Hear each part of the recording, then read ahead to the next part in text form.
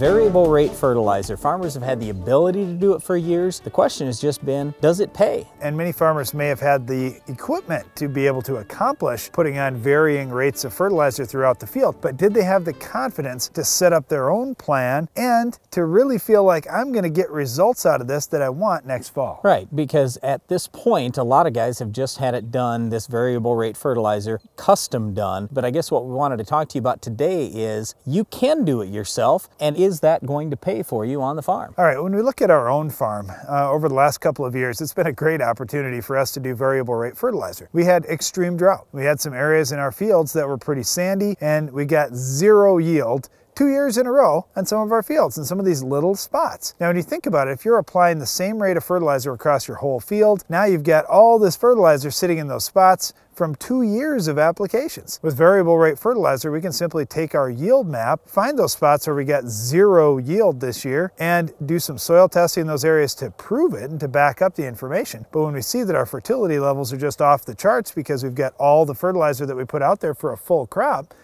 it's pretty easy to say, you know what, when I do variable rate fertilizer, I'm not going to put additional fertilizer there or put very little in those spots. Yep, but here's the thing. If you're looking for yield gain out of this variable rate fertilizer, chances are you're not going to get it, or at least not going to get that big level that you're looking for. You may see a small amount, but what you're going to find more than anything is two things. Number one, you're going to be able to cut back on fertilizer in certain areas, like in our case, where we have all kinds of fertilizer sitting there in some spots. We don't need to add more fertilizer. There's more than enough to raise the next crop. The other side of it is, even if you save nothing, even if you gain no yield, here's the big thing. You're being more environmentally conscious. Yeah, it might not be exactly top of mind for you, but it is a big deal because we're all in this thing together. And if we as farmers don't do a good job, we don't manage our nutrients responsibly, someone else is going to tell us how to farm going forward. All right, when you think about variable rate application across a field, what are we really going to do variable rate on, and what are we going to say, you know, it doesn't make a lot of sense for me? For example, on our farm, we like to use micronutrients because they are essential elements, and in many cases, they're the yield limiting factors in our fields. We found this across the country. So for us, using micronutrients is really a no-brainer. Well, micronutrients, we're using just a few pounds, and it costs about 10 bucks. Are we really going to variable rate that across the field?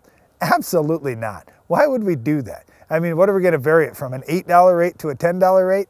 No, that doesn't make any sense for us at all. But when we're thinking about phosphorus and potassium, these are things that we're definitely going to variable rate across the field. And you know what? It may be using $100 or $200 worth of P and K in some areas of the field. In other areas, it may be $50. That's a big deal. That's a huge cost savings that we could have if there's plenty of nutrient already in those areas to raise the crop we want to raise. The other big thing is thinking about the leachable nutrients. So I'm talking specifically the primary nutrient nitrogen and the secondary nutrient sulfur. Both of those are going to be leachable. At least nitrogen will be in the nitrate form. So we got to be real careful with both of those. So if you have sandy soil or just low cation exchange capacity numbers, these light ground fields, those areas in fields, you don't want to overdo it on nitrogen and sulfur because they're going to leach through when you get some rain. So those are the nutrients I'm especially concerned about. Yes, the phosphorus and potassium is one thing. That's okay. But the way I look at it, even in the lighter ground, the phosphorus and potassium is probably still going to stay there. It's more about your return on investment when you're thinking about that. If you put a little too much phosphorus on or a little too much potassium on, especially if you're deep placing it, it's going to be there for the future. Yeah, it's but not here's like it's the big question. Away. Okay, so we bring that up, but if you own the ground, you say, well, I own the ground, so what? I'm just putting money in the bank. Big deal. I might put money in the bank for 20 years, okay, but so what? I'll get the return someday, or my kids will, or my grandkids will. You tell that to the banker when the ag economy tightens up here a little bit. I want to get a good return on my investment. I don't want to put a bunch of stuff out there that I'm not going to be able to access for a few years down the road.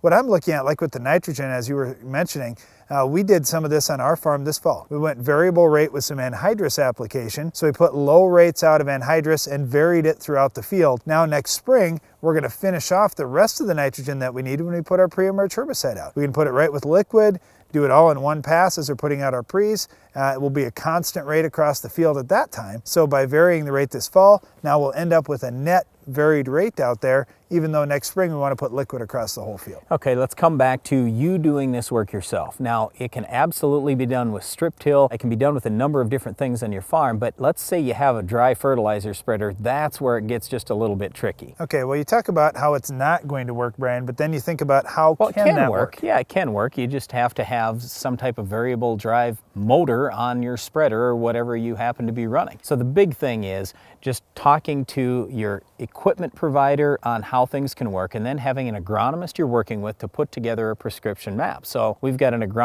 that works in our office, and he puts together prescription maps for people, and it only takes him a few minutes. He'll usually base it on yield maps, but then we can also look at fertility maps. In other words, soil test maps. So for example, lime is something that's very important to variable rate, or especially spread in some areas, not spread in other areas. If I've got a soil pH of 6 in one area of the field and it's 8 in the other area, I don't really need a whole bunch of lime in that 8 area, but I absolutely need it in the 6. Well, everybody certainly has a different situation. Your farm is different than ours, and your management style is a little different than ours. Your equipment is different, whatever. I mean, we can say that about anything. It's just important that you take a look at variable rate, especially on things like fertilizer. It can impact the environment if we do things wrong, and people are certainly looking. If we're making mistakes out here, it's going to bring more regulation to us, and we don't want to have that happen. Plus, fertilizer is really expensive.